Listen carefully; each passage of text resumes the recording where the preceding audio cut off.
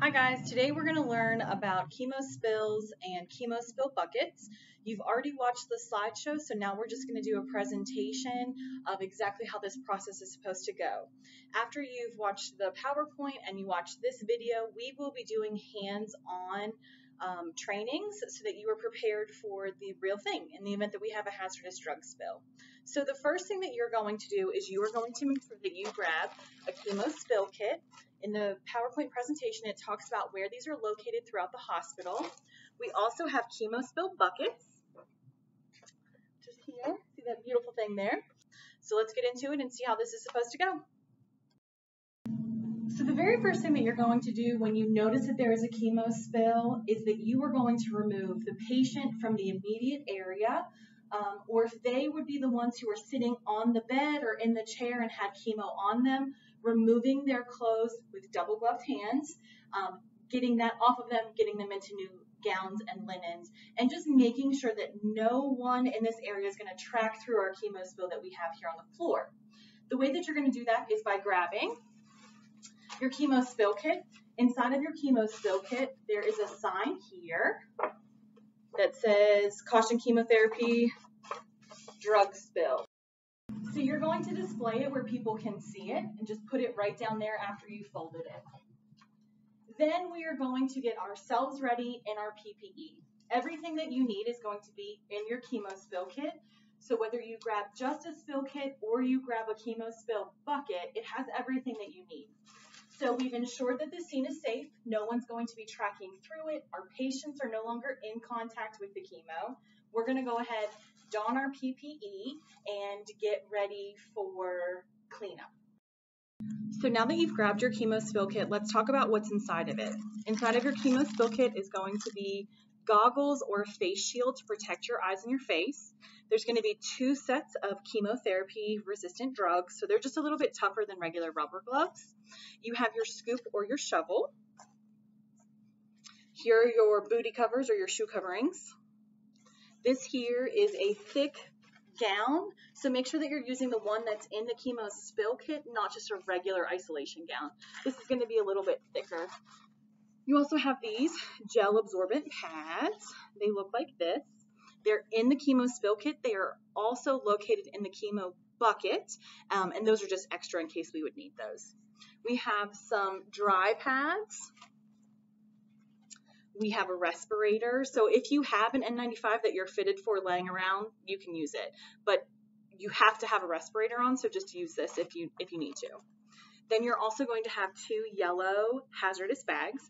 Yellow indicates to everyone around that that means chemo, so make sure that you're using yellow. You will have blue linen bags for any linens that you use for the patient. So whether that's their gown or their bed linens, you will just use regular blue linen bags. You will also have this hazardous drug exposure report in your chemo spill kit. That will be filled out every time you use a chemo spill kit. That's sent to pharmacy. You are also going to fill out an RLS, and that's just so that we can see where was the breakdown, what can we do differently. We don't want to continue to expose people to hazardous drugs, so how can we improve that process? Let's get it on. All right, we're donning our PPE. So let's go ahead and get our shoe coverings on.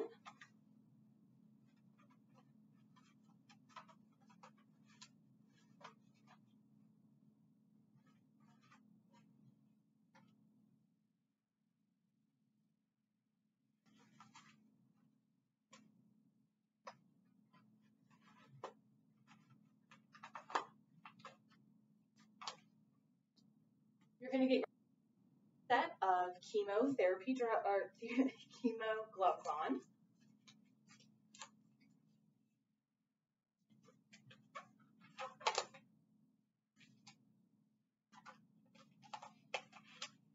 Next, you're going to get your gown on.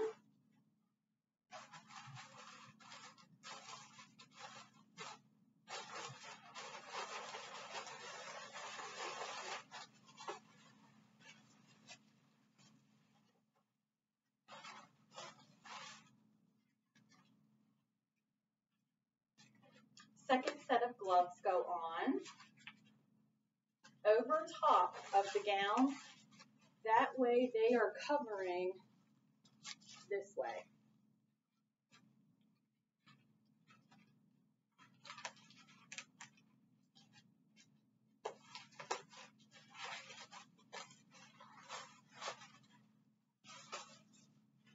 We're going to put our goggles or our face covering on.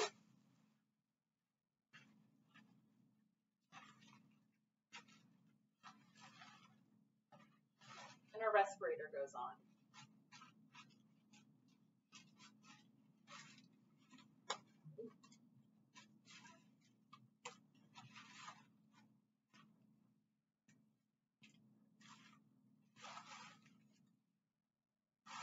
And now you're good to go. So now you're going to grab your yellow biohazard bags and you're going to open them up. So one of them is going to be placed on the outside. So for right now, we are just going to use one bag to hold all of our chemo waste.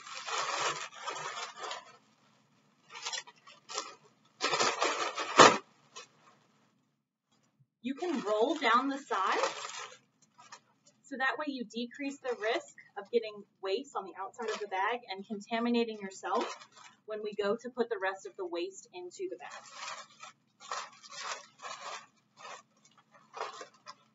Like that. All right, that's set off to the side. So I'm now going to put my gel pads onto my spill here. And they should turn into gel when you put it on. In the event that you need to kind of move it around, that's okay to do if you need to, but just try to avoid touching as much as you can.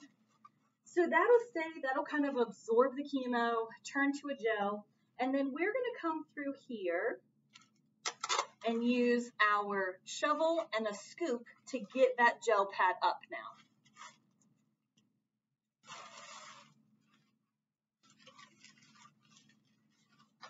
So now that that's all absorbed, we're going to take all of this and put it into our yellow bag, just like that.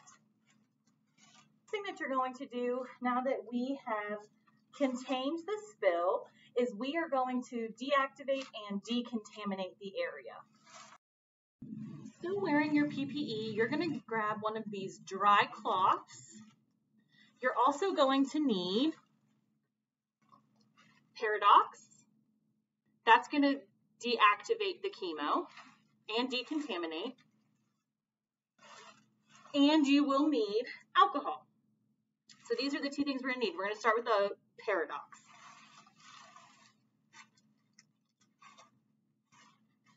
So you're going to directly pour the Paradox onto the pad. The pad's folded into fourths. Pour directly onto one side of the pad.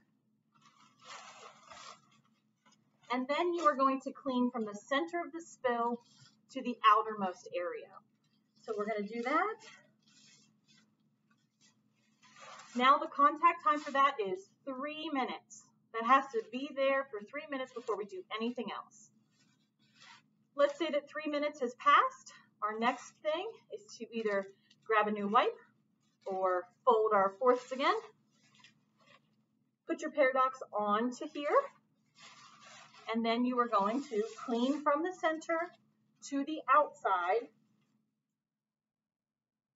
And the contact time for that is 1 minute.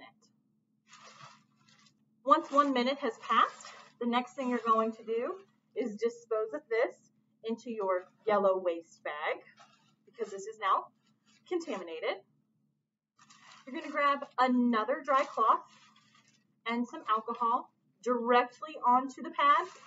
70% isopropyl alcohol. You're going to clean from the center to the outside of the spill. This area has now been deactivated and decontaminated, and you can remove your PPE. Now that you've done the chemo spill cleanup on the floor, you'll also need to deactivate and decontaminate the products that you used. So using a dry cloth, take Paradox and wipe the outside of both the Paradox, the bucket, the handle, the alcohol, anything that you're going to be putting back into circulation. So you'll wipe the outside of those off, wait for 3 minutes, that's your contact time. After 3 minutes, you will take Paradox again with a new dry cloth and wipe all of those surfaces again with a contact time of 1 minute.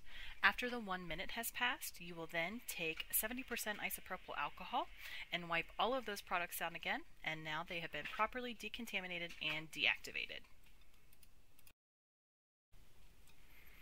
When you're doffing your PPE, you will remove the outer layer of gloves, your respirator mask, your safety glasses, your shoe coverings, and your gown.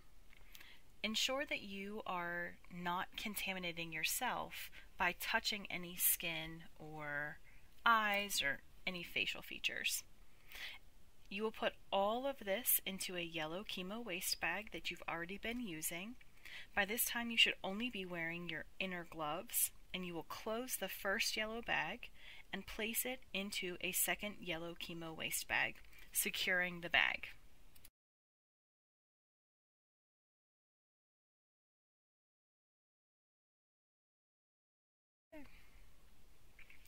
Place the first yellow chemo waste bag into a second biohazard bag and secure that.